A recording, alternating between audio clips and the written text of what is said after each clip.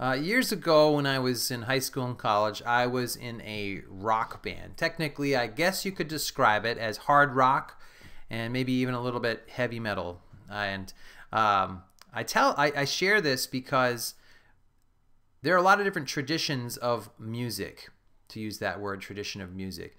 You have hard rock, you have more pop music, country, hip hop, you have classical music, jazz, etc. Each of these types or traditions of music have their own roots. They go back a long ways, and you can almost trace the different bands that influenced the other bands and how they came up with their sound. If you take just one little area, for example, like heavy metal hair bands from the 80s, you can drill down into that and you can start to see certain things about that type of music that they all have in common. Like one of the things that my wife always says about that music is that there's always screaming at the top of their lungs, the really high notes, and there's always too many guitar solos. So every song's got at least one guitar solo, and they're all really fast and flashy, and there's a lot of distortion on the guitars, and each tradition of music has its own feel, its own flavor, its own sound. And the more you listen to those types of music, the more they're really obviously different than other types of music. If you put on a heavy metal and a jazz record side by side, you would hear, wow, these things are really different. They have different roots and they have different sounds. And it's very similar to areas of research. In our field, the field of communication, there are a number of traditions of research that our textbook this semester and some different authors have articulated that help us make sense of why different research feels, so unique compared to some of the other things. So one of your teachers might talk about communication one way and another way, and it can be confusing. So we're going to look at those traditions of research, and this will probably clarify quite a bit about the way your different different teachers talk, and it's also going to clarify beyond the area of communication. It's probably going to help you understand the other fields of research, maybe in your other courses, in your minor perhaps. So the first tradition of research is the oldest. It's rhetoric. In this area, if you've taken any rhetoric classes with some of the other professors, then you know they're concerned about speech making, the way arguments are constructed, and persuasive speaking in general. When you're studying this area, you're studying speeches, you're looking possibly at debates or even taking a debate course, and you look at how decisions are made, how people deliberate and ultimately make decisions. If you have ever watched any televised bits of people arguing in Congress, you've seen someone's at the podium and they're arguing, and then someone else might get up and they're arguing, and it's all can all be very technical sometimes, and it's not necessarily great TV to watch that. It's kind of boring, but they're arguing about the merits of passing a particular law or not. And that's really what rhetoric is about. It's about how we understand arguments and how we make decisions together as a society. It's rooted, I said it's the oldest, it's rooted in 5th century Greek democracy. They didn't have a democracy the way we have it, but what they did have is talking. In other words, they needed the art of discourse, communication, to resolve social needs rather than the sword. You can go in and you can have the might is right approach. Might is right. Have you heard that expression? In other words, the guy with the sharpest sword wins. Or you can talk about things. I mean, those are really the two main ways that society has been shaped. We can talk about things or we can fight about things. And so communication is meant to be an alternative to using war, using the sword as a way to get things done. And the artful use of communication is the idea that we persuade audiences to a particular course of action. So you convince people, you shape your argument, your words, the examples that you pick, how you come across, the research you cite, all those things will make your argument a stronger argument or a weaker argument. And your goal is to persuade an audience to side with you, to pick your direction. And they invented this, the Greeks, and came up with this idea about democracy, and then started writing books about rhetoric, the art of discourse. using communication to persuade. Aristotle wrote a book called On Rhetoric that many graduate students especially have read, but some undergrads have read it too. And it's all about how to shape your argument to convince audiences in the best way possible. You've probably heard of ethos, pathos, logos. Ethos means the credibility or believability of the speaker, him or herself. To what extent do you find that person to be of good character, to have integrity, and it's essentially, do you believe them when they speak? Do they seem like the kind of person who speaks the truth? Pathos is the way that the speaker appeals to the audience's emotions. This is often done through stories, personal stories, and we get caught up, our emotions get caught up in hearing what people's lives are like, how they succeed, how they suffer, where they, the before and after stories that we love so much, rags to riches, etc. They touch our hearts, they appeal to our emotions. And then logos, which is really the evidence, the reasoning. The logos means words, the actual concrete words or evidence that you bring to that argument. So ethos, pathos, logos, those are common. You've probably heard of those since your very first class in communication. And this area of research also teaches us to be more critical listeners of arguments and to see the flaws or problems with another party's argument and evidence. So maybe if we had never studied communication, never studied arguments, public speaking, rhetoric, you might hear a message and think, oh wow, that's amazing, right? But then you've taken a little bit of public speaking and you've understood that people are making arguments, and then you might not be quite as convinced. For example, if all the person did was tell story after story about how, let's say, a particular medication was just amazing, but they never gave you that evidence, that the general studies that show whether or not this this medication was effective, then you might say, you know what? They're telling a lot of stories, but what about the times it doesn't work? I remember years ago watching some kind of infomercial about a psychic on television, and they just had, oh, she told me everything I knew. So it's one of these numbers you call up and you pay by the minute, and you call up and they tell you everything. They tell you your future and things like that. And so the infomercial is meant to get people to call the 800 number so they can charge money. And they had some celebrity on there saying she's the best, this psychic is the best. And then the celebrity said, a lot of you may be wondering, is this true? Where's the evidence? And then he said, well, listen to this. And then they went, instead of doing some kind of large random sample research, they just told one more story of one more person that seemed to be an actor, by the way, like a paid actor just saying the lines. And they said, and then after they told the little story, the celebrity looked at the camera and said, now do you believe?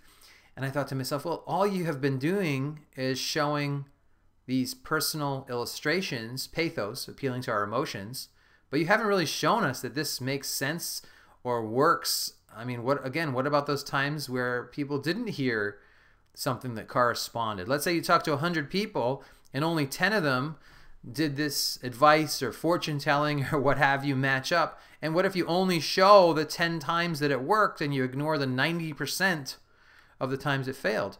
So those are the kinds of questions. Once you learn how to evaluate arguments, you might see there's certain things lacking. So the rhetoric tradition often gets confused with the socio-psychological tradition for some reason, even though once you know them very well, they're nothing alike. But because they have very superficial things in common, sometimes people get confused. So the socio-psychological tradition, which is a mouthful, is broken down. Of course, the main root of there is psychological. So a lot of this research is going to sound just like the research and theories that you might hear in a psychology class. It's the more social side of that psychological research, which is why we have this compound word, but it's still very psychological. So if you think of the difference right there, arguments and persuasion and talking to an audience or debating is very different than psychology. Psychology looks at individual people, right? You sit down with a psychologist, they talk about what's going on in your brain. And that's very similar to the way we are researching communication in this area of research. So it focuses on people's individual communication behavior, just like psychology. It sees communication as a process of expression and influence. That's where people get confused. It sounds like rhetoric. Oh, influence. That sounds like the word persuasion, which is part of the rhetoric tradition, the rhetorical tradition. Well, let's look at this another way. Expression is just speaking, and influence is the effect it has, the cause-effect relationship. So they're looking at, essentially, they're looking at what psychological factors are influencing how we express ourselves, and what ways of expressing, of listening to communication is going to directly impact us in a particular way, a predictable way. This area looks at experiments to do their research, surveys, maybe you've filled out a survey or two in your life, or sometimes focus groups to learn about how particular messages, for example, if you say it this way, what effect does it have? Or maybe you change out the sender. You have the same message, but you change the person who says it. Or perhaps the channel. Is something have a greater impact if it's said face-to-face versus over social media, etc. So in other words, they look at these experiments, focus groups, surveys, and they swap out different variables to see what the particular results will be. So if I have long hair, do you believe what I say? If I have short hair, will you buy my product, etc. And notice, they're not looking at debates. This is very different when you look at their methods. They're not looking at debates. They're not looking at one person standing in front of an audience and talking about an argument, forming an argument, trying to convince people. What they're doing is they're looking at the individual person and what is going on in their brain and how the processes in their own brain are changing the outcome, whether or not they believe that certain things are happening or that convince them. What are they noticing? Do they care about your age? Do they care about your eye color? Do they care about gender? And they're looking at all those factors. If you want to think about it, it's a lot like marketing, right? People want to market to you in the most clever way possible, and so they figure out what's going to really push your buttons, cause effect, right? What causes can they manipulate or change to get a certain effect? So research in the socio-psychological tradition relies very heavily on cause-effect thinking. Cause-effect thinking means that if you change a certain cause, you will have a different effect. You're pulling one lever and you're seeing what result that lever will have. It also focuses on the individual person's social behavior, psychological variables of the individual effects, personality traits, perception, and cognition, all focused on the individual. In fact, these words that are underlined, cause, effect, and individual, are key words that you will see circling back around and around whenever we talk about socio-psychological research. That's because they are in the business of looking into individual people's minds and looking at individual people's behaviors and in a very cause-effect way. So this quote from Bob Craig in 1999 digs a little deeper into that. He says, communication problems are thought of as situations that call for the effective manipulation, or in other words, modification, of the causes of behavior in order to produce the desired outcomes.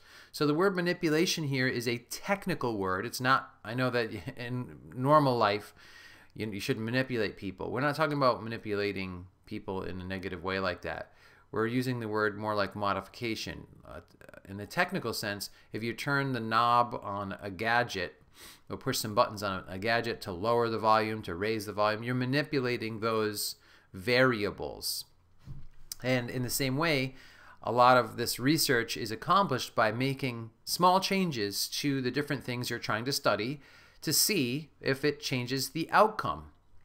For example, you might do a study, and one of the studies that you do is you have someone get interviewed by an interviewer, and you might change, let's say the person who is being interviewed, the interviewee, all you do is change the gender of that person. That's the one variable you're manipulating.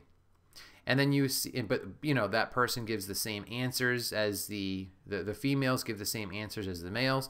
And then you'd see how the interviewers rated those different applicants for the job.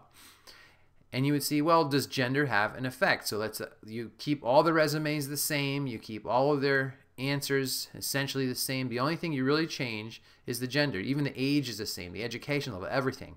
And so you just change or modify, manipulate that one variable, that one cause, to see what the effect is. And that is, do we think that that person is more hireable or less hireable? So that's an example of how we're looking at those individual changes and that cause-effect thinking, as well as how those different little variables are manipulated. And it doesn't have to be gender. It could be anything. You could change anything about the person, their hair color, their eye color.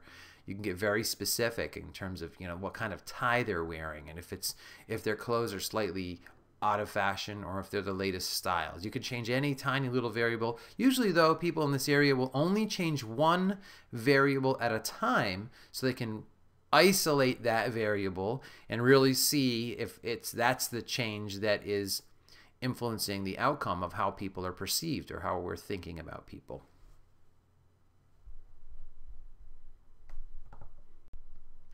So, like the previous slide, who would you hire as a salesperson?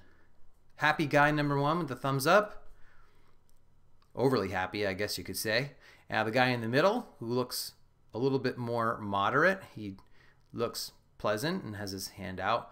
Or Mr. Stressed Out here, who's drinking coffee straight from the pot, obviously late, looking at his clock, looking at his watch, and untucked shirt and messy hair. And I would ask you, what would you change? So I'm just going to assume here, based upon past conversations, that the guy that you would hire, let's say you have a company, you'd probably, if this is really how they look, you'd probably hire the guy in the middle, right? And so the mistake would be thinking that, oh, the guy in the middle is the best person to hire. In this socio-psychological research, we don't really think about that. What we do is instead is look at person number one, salesperson number one, job applicant number one, I should say, and what would you change? What would you modify about this fella to make him more hireable? Maybe you would take that overexcited expression off his face, soften it a little bit. Maybe instead of the thumbs down, thumbs up, he could just put his hands at his side or something. Maybe back off a little bit. He's a little bit close up, a little intense. And most people would probably say, yeah, that would make him more hireable. And then the guy all the way to the right, you would say, obviously, tuck in your shirt, straighten the tie, fix your hair, put the coffee pot down, fix your sleeves a little bit, and we could instantly make this fella appear more hireable. So what we're doing there is we're modifying or manipulating variables to get a different result. And let's say we just formed a little experiment right now and said, okay, let's change those things. And if we change those things, I'm sure that certain individuals on their rating sheet would rate them a little bit better than they would right now. So that's a little example of how you might do a very brief or very simple, oversimplistic really, socio-psychological experiment.